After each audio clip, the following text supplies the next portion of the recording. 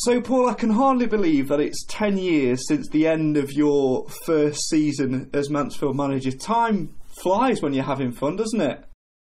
It has flown. I get reminders through social media now, with the years that have passed, and there was some fantastic memories from that time. But it's 10 years. It's flew, hasn't it? Yeah, it certainly has. And obviously we're catching up today because you still are the last manager in Mansfield Town's history to achieve a promotion. But come 5 o'clock on Saturday, if results go Mansfield's way, that title will no longer be yours. First and foremost, I know that you obviously speak to people at the club on an almost daily basis, good friends with Coops and other people in and around the academy as well. What have you made of their journey so far this season? Well, it's been excellent. It's really nice to see the club flourishing again. I think it's been a bit of a roller coaster since the club's been in League Two. Fingers crossed that firstly the club get the result they need on Saturday and the results go for them. It's lovely to see the club automatically promoted. If not, it's still that massive plus of going up through the playoffs. Now, there's a lot of parallels between, we've spoken quite often about the promotion season, which will be 10 years next season, which I'm sure we'll catch up about again in the future. But there's actually a lot of parallels between this current season and your first season. Slowish start, a few sort of knocks and niggles in the middle, and then a flourish towards the end. It's quite interesting to see how that has sort of formed and how that's sort of unfolded, isn't it? Yeah, it is. I can clearly remember the seasons. First and foremost, my teams were never really good at getting off to a good start, and I think some of the fans were joking. They even joke now when I bump into them that they wanted to come in the Santa outfits in August.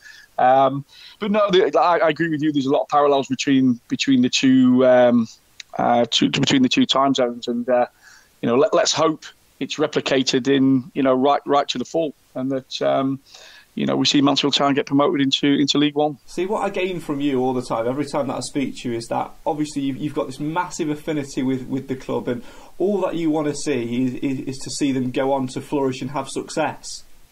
Yeah, I think it was really special times for me, and if and I've spoken to John a few times after, and probably if I'd had my time again, I'd have probably made different decisions. But it was what it was. There's a massive piece of me, I think, still at the club and still hankering for the club to go on and progress. And dare I say, if it was to do this season, I'm sure John would push the boat out to try and get the club into the Championship. For me, you've got the best owners in that league by a country mile, and he's always not just financially but emotionally, spiritually, he's always backed the club and backed the people in charge, and sort of reminiscing on some of the times we had at the club, the noise and sights and sounds. My daughter, my youngest daughter, was massive part of the Wrexham game, and sort of her first impression of a football match, and it's things that she'll never forget. So there's a massive part of me still at the club, and I know there's a lot of skullduggery in football, but I'd love Mansfield to do well moving forward. If you've been like an affinity with the club as I have, I don't think you should want anything other than that. Yeah, and of course we look back at your time, and like we say, that first season where we ended up finishing in the playoffs and sort of got in towards the back end of the season. What goes through your head as a manager? How do you sort of keep your players grounded and keep them focused when you know that they've got to go out on the final day of the season, get a result to ensure that the season does get extended, or inevitably that there is a little bit of success in there as well? Well, I mean, the two seasons, one, the playoff season where we played York, I actually thought that we were a little bit hard done by because we had Greeny sent off in the first leg at York, didn't we? And I think we massively missed Greeny in the second leg. I'll be totally honest, in the Wrexham game, we'd played a lot of games in quick succession towards the end of the season, did a lot of travelling up to Wrexham, up to Barrow, and One thing we kept away from everyone was, myself and the players were absolutely shattered, mentally, physically. It was taking its toll. I had a player approach me on the day of the game and told me that he didn't think he could play because he was that, psychologically sort of shattered. And the interesting conversation was, I said, you're a big player for us and you've got to act, like you can in the dressing room, because I think it's all a psychology. And as you saw on that last game against Wrexham, we kind of stumbled over the line, Craig, if I'm honest. Greeny, with a great penalty. Louis Briscoe, fantastic talent, went through, got us a penalty. Greeny put the penalty away, and then we kind of just sort of rolled over the line, if that makes sense. What I can say, Craig, is I can still remember now the last sort of 3 or 4 minutes of the game, and if you play the highlights back, you hear the crowd totally get behind the lads, and these are little things that I think money can't buy, and that still to this day send the hairs on the back of the neck up, and give me goosebumps.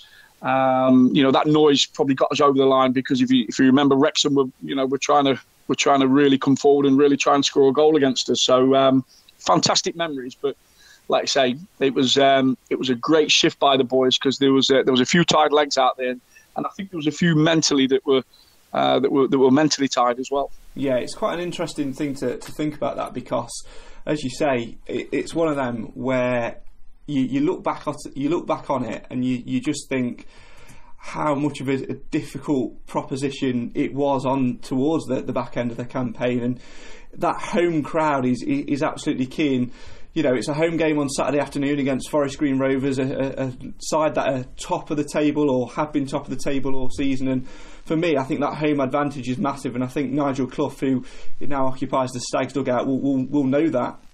Yeah, look, it's a really important thing. I think that the club's at home on the last game of the season. I've heard already that it's a sellout. You look, the fans of this, for this season, back Nigel, fantastic, home and away. The support's been immense for him, and I'm sure Nigel, will have the boys G'd up and ready to get that important win. I think the crowd's so important, though, Craig. This stage of the season, as much as players won't admit it, there'll be a few tired legs, and there will be some tired minds. And sometimes it's hard as an individual to push yourself that extra yard. But, all I can say is that with it being at home, 100% that the crowd will be behind Nigel and the boys, and hopefully they can drag them over the line, and then hopefully they get the results, elsewhere that will hopefully seal, promotion. From an outsider's perspective, it's absolutely crazy the way that this season's gone. To think that, anyone from third down to, I think, ninth can still...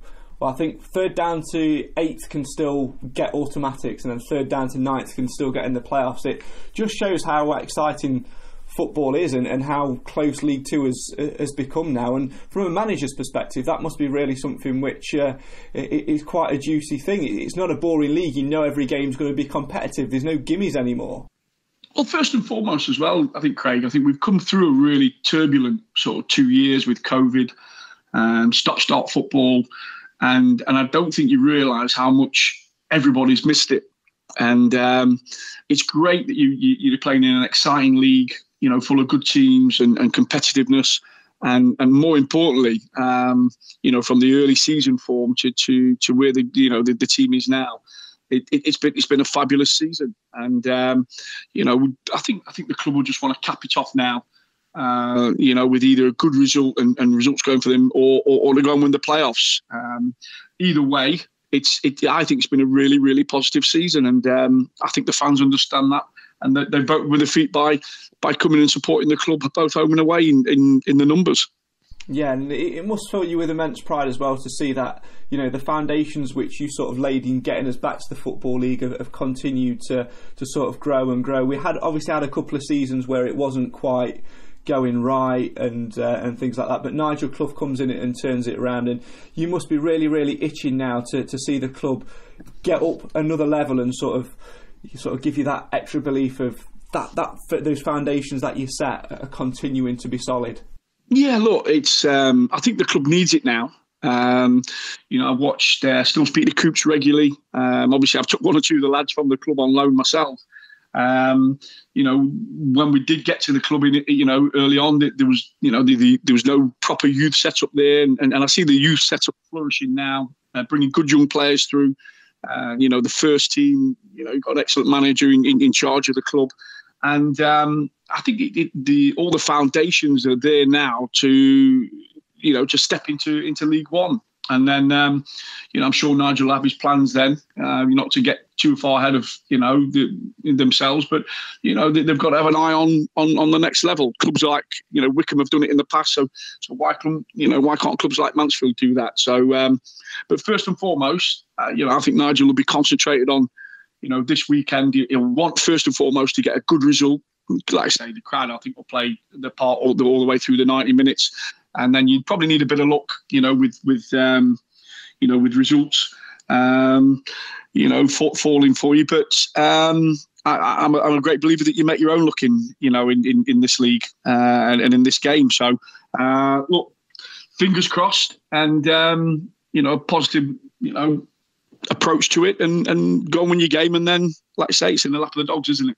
Yeah, it is. It's an interesting one because we obviously sit and we talk about what could happen if we go up or if we get into the playoffs and things like that. But one thing we don't sort of think about is what happens if it swings the other way. I mean, at the very, very worst, it takes something miraculous for Mansfield to not finish in the playoffs this season. I think they need to lose and Sutton need to win, but it's not beyond the realms of possibility. And like you sort of said earlier, it's difficult, isn't it, from a manager's perspective to sort of foreplan. Obviously, players' contracts are coming to an end. You're starting to think about who you might want to bring in next season, but it all depends on where you are. And Nigel Clough has got to have his head sort of screwed on and be switched on to the possibility of things not quite going Mansfield's way and having to go again next year. And like you spoke about your spell earlier, your first year you get to the playoffs and we don't get past the semi-finals, but the second year we use the momentum for that. So I imagine that'll be something which Nigel Clough is thinking quite heavily about as well. Well, I think Nigel will be full of positiveness about coming into this game. And look, it's if he wins the game and results go against him, then you've finished by beating a club that have been consistently in that top three all season. So, what a good mindset to go into the playoffs with beating, a club that's already been promoted. So, I can't see Nigel having any sort of any focus on next season. I just think he's got to concentrate. He's an experienced guy. He's been through this before. He'll be solely looking on winning, Saturday's game, and then. Look, if results do go against him, then like I say, what a massive positive that you've gone and beaten, one of the clubs that's already promoted. So only bodes well. I think when the dust settles, when all the promotion places and the playoffs have been played, I think that's when Nigel will probably sit down and sort of have a focus, on next season. But. Look, he's an experienced guy. He knows what he's doing. He's done a fabulous job. And like I say, I'm fingers crossed that he can get them over the line this season and take the club into another league. It does feel like the time's right to go on and do it. 20 years since we were last promoted from within the Football League, and then obviously 10 years since we got to the playoffs under yourself in the conference, and then 9 since we won the title. I'm sure we'll be reuniting next year to sort of talk about that a little bit more and do some things surrounding that anniversary. But one thing I want to touch upon is the here and now, because you look at the players that you had in that squad 9 years ago, and quite a lot of them this year, those that are still playing, have gone on to have success in terms of promotions and things elsewhere. That must fill you with a lot of pride as well, to see those lads still sort of getting involved and still making those memories. Yeah, look, I still keep in touch with it. It was a special group, to be honest. There was a lot of alpha males in there, a lot of strong character individuals, but more importantly, as a collectiveness, they were superb together. The team spirit was excellent, and individually they've gone on and had good careers elsewhere. People like the Reeds, the Matt Greens. Obviously John Dempster went on to manage the club, so it's been a real positive And I get a sense of pride of the group not just falling apart, that have gone on and done really well in their individual careers and lives. So I think that's, that's a sense of, something that makes me really proud. Knowing that this group that were excellent. I mean, you look at the season we went up, the FA Cup run we had was out of this world as well. So the achievements were brilliant. But like I say, it's I think it's now time for the club to take that next step into League One. I think everything's in place, and when I look at League One, I go, there's scope then to go and attack the top end of League One next season. But like I say, first and foremost, let's do a job Saturday. I can't not have you on without sort of talking about you in the here and now as well. You mentioned it a little bit earlier on. Obviously, ending the season as Boston manager, we obviously wish you all the best for next season. And I'm sure that there'll be many a Stags fan that's keeping an eye on results for Boston next year as well. But also this year you were at Kettering for a little while. And whilst you were there, like you mentioned before, you had a couple of the younger Stags lads on loan, didn't you? Yeah, we did. We've taken one or two. Obviously, I still keep in touch with Coops. He's doing a fabulous job at the club. Bringing these kids through with Mike. Look, it's there's always going to be that relationship there. Just I'm really happy that the club's helped us out. When we was at Kettering, obviously it was tough. It's funny that Kettering overtook us in the playoffs on Monday. A club I've just left, but like I say, it's a really competitive league. That I'm in at the minute. The similarities, I think, between Boston and Mansfield. The chairman here has absolutely just worked his socks off now for the last 10 years, and the foundation is laid for off the field, the ground, everything else is amazing. And there's a bit of pressure on me, like there was at Mansfield, to produce because the ground is and the setup is now as a football league club, and the club's found itself not moving forward in the last 10 years. And stuck in the National League North, so a lot of pressure. But it's something that when the job came available and I spoke to the chairman, I saw the similarities in terms of the pressure of the job, but the extent of if you get it right to where you could take the club. So I'm really excited again. I've got that mojo back that I feel I lost a little bit in football. It's well recorded that I took a bit of time out of it. But like I say, I'm really, really excited about we're still in the chance of the playoffs this year, but if it wasn't happen, the building of next season, a lot of similarities between this and Mansfield. How many games have you got left? Just the one game. We've got to win on Saturday and we've got to score more goals than Kettering. So it's a tough ask. But it's like I say, it's a tough one because when we came to the club, the injury situation was horrendous. I mean, it's still now. We've got four probably the better players all hobbling around on crutches. But anyone that knows my mindset knows that it's still a challenge on Saturday, and it still can be achieved. If not, then we're going to work really hard in the summer, as we did at Kettering. I found Kettering at the bottom of the league and struggling. And we had a close season of recruitment and building. And, I left a squad together that was really, really, really hungry, for promotion. So yeah, I'm stuck in the middle, Craig, at the minute because, the club I left or ourselves could make the playoffs on Saturday. Good group of players I left at Kettering. And I've got a good group here that we're trying to build with. So it's all positive. And like I say, I'm just enjoying my football. I'm really, really, really focused and excited about moving forward now. Yeah, well, if all else fails, just show them the clip of Alan Marriott scoring from edge of his own box against Wrexham, and any goal counts, doesn't it, at this stage of the season? So I'm sure we wish you all the best on that one. Before we let you go, I know obviously on Saturday you'll have all eyes on your current job and things like that, but there will be a small part of you, I'm sure, that as soon as you get a spare couple of minutes, you'll be looking at Mansfield's results. Of course, Craig. Like I say, anyone that knows me knows I don't tell fibs. That I've got an affinity with the club. I'll always have an affinity with the club. And like I say, First and foremost, I've got to concentrate on the job at hand. It's a really, really big job, to get them in there. But fingers crossed. I mean, it's genuinely. I really hope that the club can do it this season. I think it'd be a nice time frame to step into the next league with the strong foundations that have been built over a number of years. So yeah, hope Nigel and the boys do it. And like I say, we'll raise a glass if they do.